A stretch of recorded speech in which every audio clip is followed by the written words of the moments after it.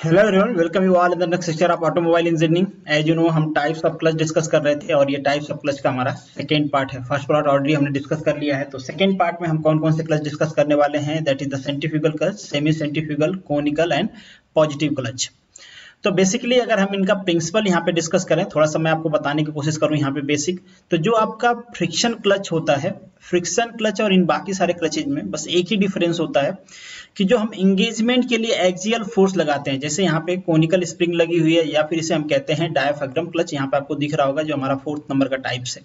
तो यहाँ पे जो एक्सियल फोर्स या फिर प्रेशर फोर्स कह लो या फिर force for the engagement to the clutch कह लो, तो ये जो फोर्स लगाती है स्प्रिंग लगाती है। तो यहाँ पे अलग अलग तरीके के हम फोर्स लगाएंगे, अलग अलग वे में फोर्स लगाएंगे। जैसे सेंट्रीफ्यूगल में सेंट्रीफ्यूगल फोर्स लगेगा, सेमी सेंट्रीफ्यूगल में सेंट्रीफ्यूगल फोर्स होगा प्लस स्प्रिंग होगी। यहाँ पे तो स्प्रिंग है ही, आप देख ही रहे हो। थोड़ा सा जो हमारा पॉजिटिव क्लच है, इसका इंगेजमेंट और इसका कंस्ट्रक्शन दोनों अलग होता है। इसमें बस इंगेजमेंट का जो प्रिंसिपल होता है वही डिफरेंट होता है, बाकी सारी चीजें सेम होती हैं। तो चलिए शुरू करते हैं, वन बाय वन करके डिस्कस करते हैं। Before starting the lecture, this is the humble request to all of you, follow Monu academy on the different platform. अगर आपको इन लेक्चर्स की पीडीएफ चाहिए तो आप मोनू एकेडमी को टेलीग्राम पे फॉलो कर सकते हैं। आपको सर्च करना है @मोनू एकेडमी। आप ग्रुप को भी ज्वाइन कर सकते हैं, इस पे मैं डेली एमसीक्यू भी डालता हूँ। आप मोनू एकेडमी को इंस्टाग्राम और फेसबुक पे भी फॉलो कर सकते हैं। अगर आप मुझसे पर्सनली जुड़ना चाहते हैं तो आप मेरे ट्विटर और इंस्टाग्राम के आईडी को फॉलो कर सकते हैं। आप ट्विटर पे हो तो आपको सर्च करना है @मानधाता07 और सेम आईडी आपको सर्च करना है इंस्टाग्राम पे। आप मुझसे यहाँ पे पर्सनली जुड़ सकते हैं। Let start the lecture. जो हमारा फर्स्ट पॉइंट है दैट इज सेंट्रीफ्यूगल क्लच। जैसा कि नाम दिख रहा है, आपने पढ़ा होगा सेंट्रीफ्यूगल फोर्स। जब कभी किसी चीज को आप रोटेट करते हो तो एक सर्कुलर डायरेक्शन में फोर्स लगता है, तो उसे हम कहते हैं सेंट्रीफ्यूगल फोर्स। बाकी सारी चीजें सेम है, ये पूरा मैकेनिज्म सेम होता है आपका, बस यहाँ पे एंगेजमेंट का जो प्रोसेस होता है वही डिफरेंस होता है। यहाँ पे आपको एक ड्राइविंग शाफ्ट दिख रही है, सॉरी ड्रिवन शाफ्ट दिख रही है, यहाँ पे आपको ड्राइविंग शाफ्ट दिख रही है। ड्राइविंग शाफ्ट जो आपके क्रैंक शाफ्ट जिसे आप कहते हो वो है ये बेसिकली, ये यहाँ पे फ्लाईव्हील वाली शाफ्ट है ये, और ये ड्रिवन शाफ्ट है जो गियर बॉक्स वाली शाफ्ट है, जहां से पावर ट्रांसमिट होकर आपके व्हील को जाता है। ये आप देख रहे होगे कि एक मास लगा हुआ है इस साइड, यहाँ पे भी एक मास लगा हुआ है इस साइड। बेसिकली ये एक डायग्राम है, यहाँ पे आप देख सकते हो ये पूरा मैकेनिज्म है, इस तरीके का ये एक्चुअली में दिखता है। ये पूरा इंगेज हो जाता है। इंगेज क्यों होगा? जब ये शाफ्ट आपकी चलना स्टार्ट होगी तो इस पे क्या होगा, सेंट्रीफ्यूगल फोर्स लगेगा इस डायरेक्शन में, ठीक है। तो इस डायरेक्शन में, सर्कुलर डायरेक्शन में सेंट्रीफ्यूगल फोर्स लगेगा। सेंट्रीफ्यूगल फोर्स के वजह से ये स्प्रिंग हमारी स्ट्रेच होगी, स्ट्रेच होगी, बढ़ते जाएगी और तब तक स्ट्रेच होगी जब तक इसकी फ्रिक्शन लाइनिंग इस पूरे केसिंग से अटैच नहीं हो जाए। जैसे ये अटैच होगा ये वाला पोर्शन भी मूव करने लगेगा।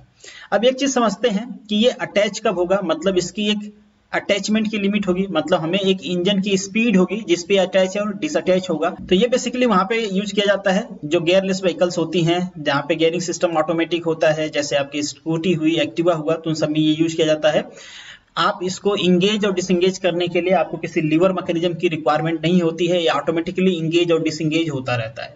अच्छा, अब इसका कुछ डिमेरिट भी रहेगा तब, मतलब ये है कि अगर कुछ ही स्पेसिफिक लिमिट से ये कम हो जाएगा तो ये इंगेज अच्छे से नहीं होगा, या फिर बहुत अच्छे से इंगेज होना है तो इसकी स्पीड कुछ स्पेसिफाइड होगी। ये डिपेंड करता है स्प्रिंग के स्टिफनेस पे, कि आपने किस टाइप की स्प्रिंग सेलेक्ट किया है, उसी पे डिपेंड करेगा कि आपकी व्हीकल की स्पीड क्या होगी, कितने के बाद इंगेज या डिसंगेज करेगा। अच्छा, ये भी हो सकता है इसमें स्लिपिंग के चांसेस हैं कि अगर ये अच्छा से इंगेज नहीं हुआ है, सपोज करिए ये 50-100 आरपीएम पे इंगेज होता है अच्छे से, और आप 40-100 पे गाड़ी चला रहे थे, थोड़ा इंगेज है, थोड़ा सा अभी हल्का इंगेज है, उतना इम्पैक्ट इसमें अभी है नहीं फोर्स का, तो क्या होगा, यहाँ पे स्लिपिंग होगी। स्लिपिंग की वजह से यहाँ पे हीट जनरेशन होगा, इसमें वियर टियर ज्यादा होगा, तो ये सारा प्रॉब्लम्स होता है। और चूंकि यहाँ पे फ्रिक्शन स्लिपिंग की वजह से एनर्जी लॉस भी होता है, जिसे हम कहते हैं फ्रिक्शन पावर लॉस, वो भी होता है। तो आप जिस व्हीकल में ये बेसिकली लगा होता है वहां पे आपको दिखेगी कि एफिशिएंसी उसकी कम होती है। तो ये पूरा आपको एक सिस्टम दिख गया है, यहाँ पे ढेर सारे स्प्रिंग लगे हैं चारों डायरेक्शंस में, और जब ये चलता है तो ये पूरे केसिंग को इंगेज कर देते हैं और हमारी ड्रिवन शाफ्ट चलना स्टार्ट हो जाती है। तो ये पूरा इसका प्रिंसिपल है, बहुत ज्यादा कुछ ऐसा है नहीं इसमें लॉजिक जो आपको बहुत ज्यादा समझना है। यहाँ पे वर्किंग प्रिंसिपल को जो मैंने चीजें आपको बताई हैं उसी को वन बाय वन करके मैंने यहाँ पे मेंशन कर दिया है। तो अगर आप भूल जाते हो तो इसे पढ़ सकते हो, चूंकि मैं आपको पीडीएफ शेयर करता हूँ टेलीग्राम पे, तो ये आपके पास एक डॉक्यूमेंटेड फाइल भी रहेगी जो इन फ्यूचर आप देख सकते हो।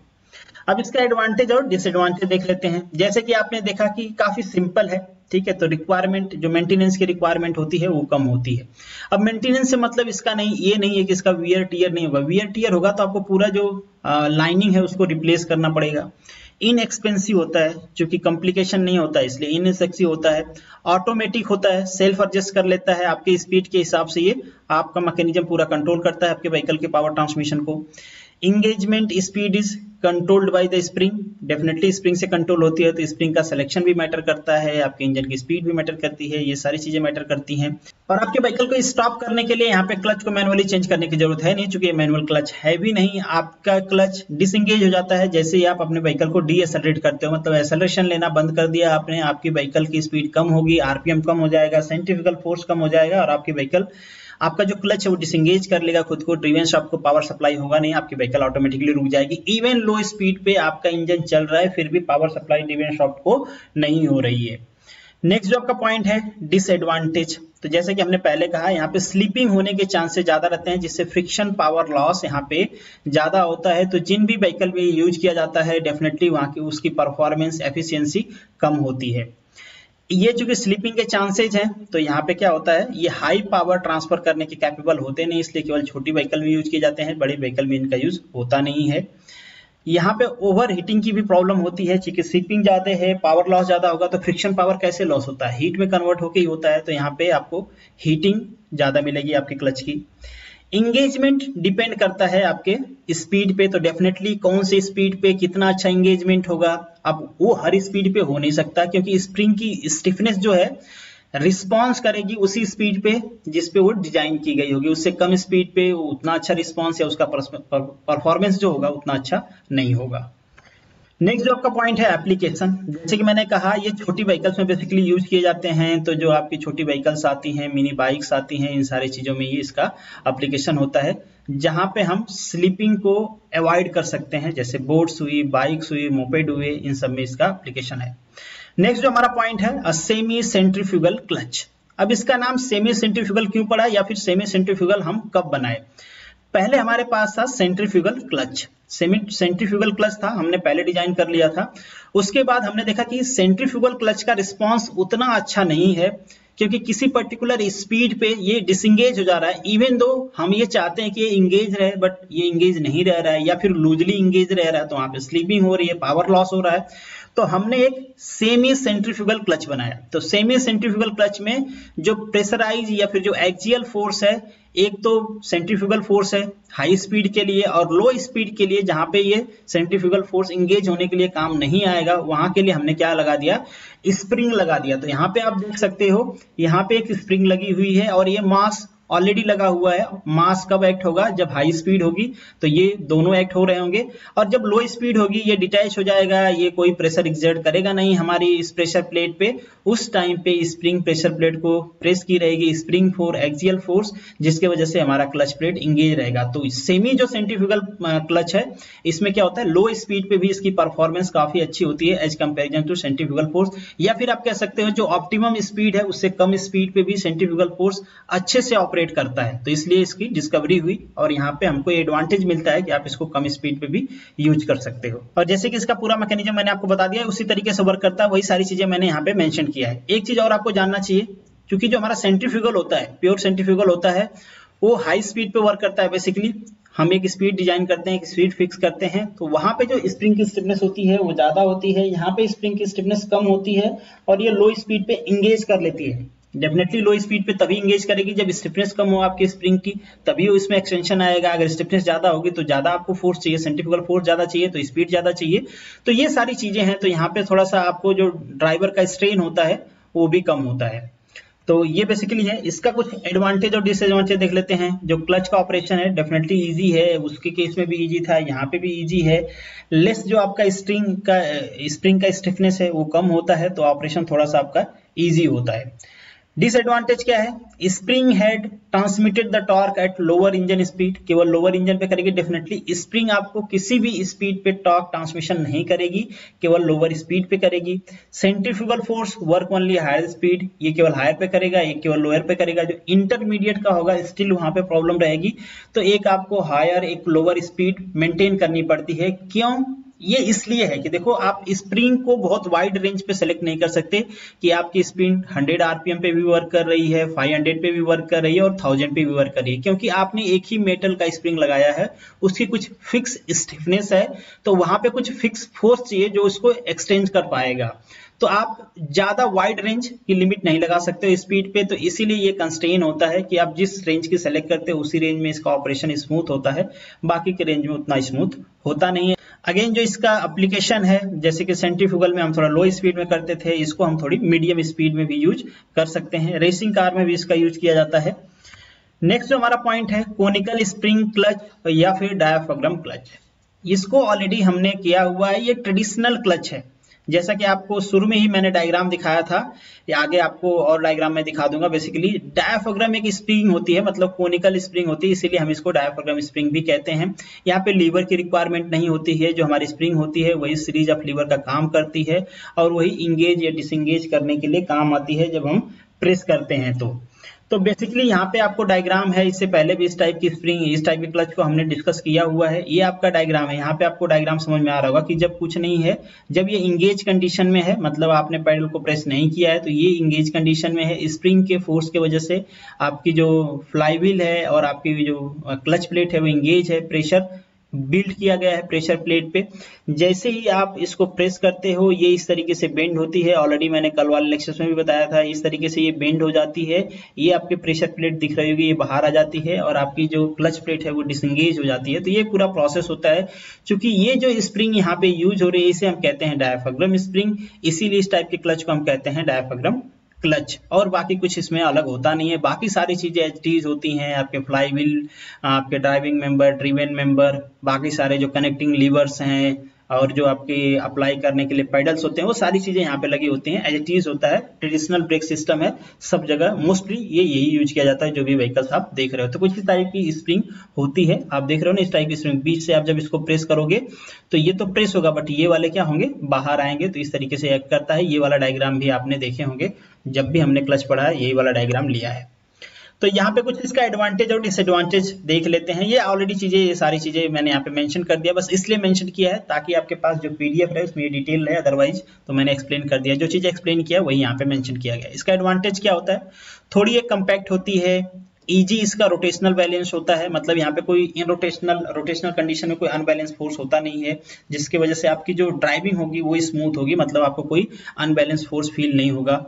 यूनिफॉर्म डिस्ट्रीब्यूशन होता है प्रेशर का, ये भी एक बहुत बड़ा टास्क होता है कि जो आप प्रेशर प्लेट पे प्रेशर लगा रहे हो या फिर एक्सियल फोर्स लगा रहे हो, उसका डिस्ट्रीब्यूशन यूनिफॉर्म होना चाहिए। अगर यूनिफॉर्म नहीं होगा तो बहुत ज्यादा डिफिकल्टीज आएगी। बट स्टिल आप सोचो कि ये तो छोटी सी एक डायाफ्राम स्प्रिंग है, हम इसकी बात कर रहे हैं कि यूनिफॉर्म होगा। कहीं पे भी आप जब इसकी मैन्युफैक्चरिंग कर रहे हो, कहीं पे भी अगर आपके मटेरियल की प्रॉपर्टी डिफरेंट है तो उसकी स्टिफनेस घट बढ़ सकती है। कहीं पे भी एक कटिंग में प्रॉब्लम हो गया तो भी इसकी स्टिफनेस चेंज हो जाएगी। तो थोड़ा भी स्टिफनेस चेंज हुई तो आपका जो प्रेशर होगा यूनिफॉर्म नहीं होगा। तो आप सोच के देखो कि ये देखने में इतना सिंपल है, मत इनकी डिजाइन कितना सोफिस्टिकेटेड होती है कि आपको क्वालिटी मेंटेन करने के लिए कि आपका जो फोर्स है यूनिफॉर्मली एक्ट करे। जब वो यूनिफॉर्मली एक्ट करेगा तभी आपका क्लच यूनिफॉर्मली इंगेज होगा, अदरवाइज एक पोर्शन से इंगेज होगा, एक पोर्शन से इंगेज नहीं होगा तो वहां पे स्लिपिंग बढ़ेगी, आपके व्हीकल की परफॉर्मेंस घटेगी। तो इतनी छोटी प्लेट है बट इनकी जो डिजाइन होती है वो बहुत ही सोफिस्टिकेटेड होती है। आपको ध्यान रखना पड़ता है कि किसी भी जो भी ये स्प्रिंग लगी हुई है ये एक तरह की स्प्रिंग की तरह एक्ट करती हैं, ये प्लेट जैसी दिख रही but these are act as a spring. तो जो भी ये हैं ये यूनिफॉर्मली होनी चाहिए, इनकी क्वालिटी यूनिफॉर्म होनी चाहिए, इनकी कटिंग भी यूनिफॉर्म होनी चाहिए। तो ये सारी चीजें हैं।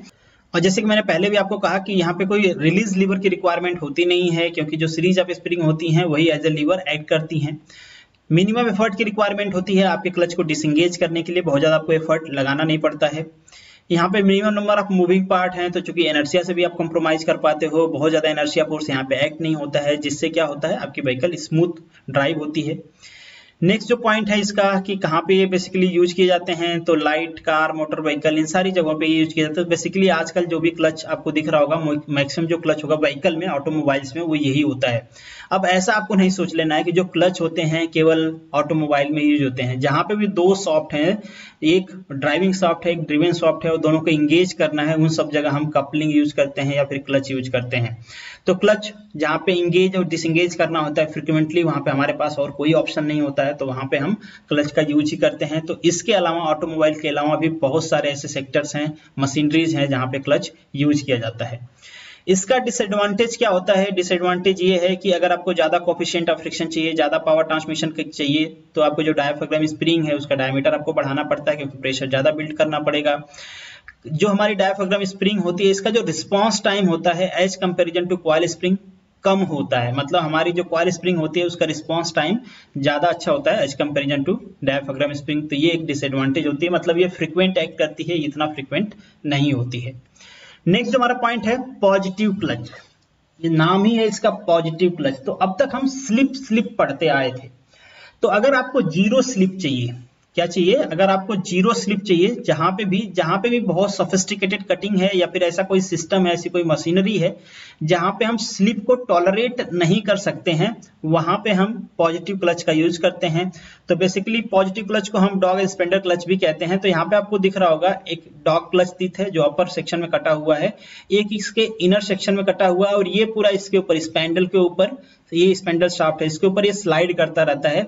ये आपकी शाफ्ट है जो आपकी रोटेटिंग शाफ्ट या फिर क्रैंक शाफ्ट से इंगेज रहती है, और ये कंटिन्यूअसली रोटेट होता रहता है। जब आपको इंगेज करना है इसको फॉरवर्ड डायरेक्शन में लाते हो, जब डिसंगेज करना है आप रिवर्स डायरेक्शन में लाते हो। एक बार ये फॉरवर्ड डायरेक्शन में आ गया तो टीथ की जो मैचिंग हो गई तो ये क्या करेगा? रोटेट करता रहेगा विदाउट स्लिप। अब देखो एक टास्क है यहाँ पे कि ये अलग स्पीड से मूव कर रहा है, ये अलग स्पीड से मूव कर रहा है, तो आप मैचिंग कैसे कराओगे? क्योंकि तेजी से मूव कर रहे हैं, काफी कम स्पेस होता है, तो एक प्रॉब्लम होती है यहाँ पे कि आपको स्पीड का सिंक्रोनाइजेशन चाहिए होता है इसको मैच करवाने के लिए। तो ये एक इसका डिसएडवांटेज है कि जहां पे स्पीड का सिंक्रोनाइजेशन नहीं हो पाएगा वहां पे आप पॉजिटिव क्लच को यूज नहीं कर पाओगे। और बेसिकली ये पावर ट्रांसमिशन, इसमें तो स्लिप होती नहीं है, आपका फ्रिक्शन वाला चांस भी मिनिमाइज हो जाता है, क्योंकि स्लिप नहीं है तो हीट जनरेशन भी मिनिमाइज हो जाता है, आपके पावर लॉसेस भी घट जाते हैं। तो जहां पे भी ये यूज होगा उस व्हीकल की एफिशिएंसी क्या होती है? बढ़ जाती है। तो इससे रिलेटेड भी काफी क्वेश्चन पूछे जाते हैं, आप इसको ध्यान रखना। बेसिकली ये जॉ बने हुए टीथ जिसे हम कह सकते हैं, सिंपली ये टीथ एक दूसरे से इंगेज करते हैं, जैसे कि आपकी गियर इंगेज करती है। गियर में भी स्लिप होता नहीं है, और डेफिनेटली थोड़ा जब कट हो जाएगा, पुराना हो जाएगा, घिस जाएगा, तो उस टाइम पे थोड़ी बहुत स्लिपिंग होने के चांसेस रहेंगे। अब इसका एडवांटेज और डिसएडवांटेज देख लेते हैं। एडवांटेज सिंपल इन डिजाइन होता है, स्लिप तो डेफिनेटली होने के कोई चांसेज ही नहीं है। हीट जनरेशन जैसे कि मैंने बताया आपको, स्लिप नहीं होगा, फ्रिक्शन लॉसेज नहीं होंगे, फ्रिक्शन ही हीट में कन्वर्ट होता है तो हीट लॉसेज भी नहीं होंगे। कॉम्पैक्ट इन साइज आपको दिख रहा था, लो कॉस्ट होता है क्योंकि कॉम्पैक्ट इन साइज है, कॉस्ट इसकी कम होती है, लाइफ ज्यादा होती है इसकी लो स्पीड पे। ऐसा क्यों कहा गया? ऐसा इसलिए कि लो स्पीड पे थोड़ा सा सिंक्रोनाइजेशन करना आसान होता है, इजी से टीथ की मैचिंग हो जाती है, तो ये ज्यादा दिन तक चलता है। हाई स्पीड पे आप करोगे तो इसके वियर होने के चांसेस ज्यादा रहेंगे। अब डिसएडवांटेज क्या होता है? जैसे कि मैंने आपको कहा कि ये इंगेज नहीं हो पाता है, सिंक्रोनाइज नहीं हो पाता है, बहुत ज्यादा स्पीड पे है तो जल्दी सिंक्रोनाइज नहीं होगा, मतलब इंगेजमेंट में आपको प्रॉब्लम आएगी। तो बेसिकली लो स्पीड के लिए ज्यादा अच्छा होता है। तो जहां भी लो स्पीड होती हैं, जो भी जैसे कि आपने रोड साइड व्हीकल्स देखे होंगे जो बेसिकली कंस्ट्रक्शन में यूज किए जाते हैं, उन सारी व्हीकल्स में इसका यूज किया जाता है।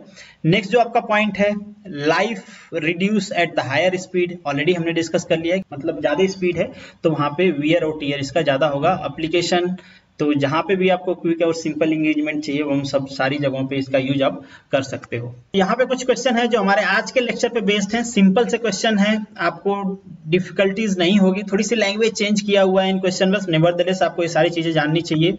तो यहाँ पे भी कुछ क्वेश्चन है और लास्ट में इसका आंसर दिया गया है। उम्मीद करता हूँ आप सारे क्वेश्चन करेक्ट किए होंगे। तो this is the end of this video, thank you so much for watching this, मिलते हैं नेक्स्ट वीडियो में, तब तक के लिए all the best, good luck.